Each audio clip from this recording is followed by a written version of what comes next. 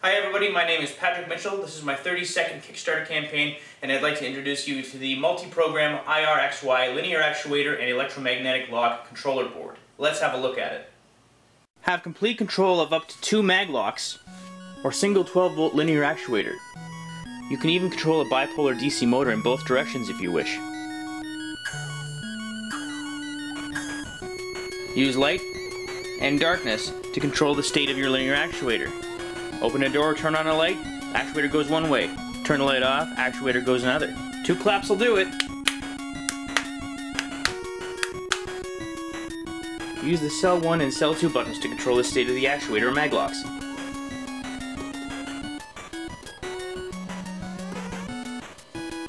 Turn your actuator or mag locks on and off with infrared. Use an external NRF24L01 Plus transceiver to wirelessly control your linear actuator or mag locks.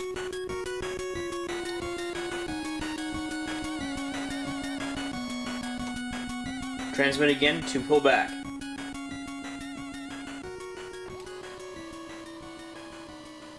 Some reward tiers include an NRF24L01 Plus wireless Arduino shield so that you can wirelessly control your mag locks or actuator. Have complete control over these connected devices with an infrared remote control. There's an IR receiver right here. There's also a microphone and a light sensor, allowing for you to control these devices with either sound or light. There's also a connected optional NRF24L01 Plus so you can control this unit wirelessly. Lastly, there's 2 buttons on the board that allow for you to control it manually by pressing either the cell 1 or cell 2 buttons. The board comes pre-installed with 5 programs, 1 for each of the control methods. There's also a set of jumpers here which allow for you to make subtle function changes. Your mag locks connect to these 2 terminal blocks, whereas your linear actuator or DC motor connect here. Connect power using the onboard jack or terminal block. A comprehensive video manual will be provided at the end of the campaign, along with fully commented Arduino code in case you want to make changes to the programs. There's so much to say about this awesome little board in so little time.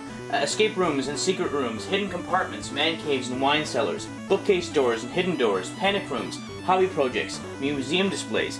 It's all up to you what your imagination can come up with. So thank you so much for watching. I hope I've garnered your interest. Stay tuned for more videos because I'll be creating much larger, more in-depth videos of how to use this board. Thank you so much for your time, everybody.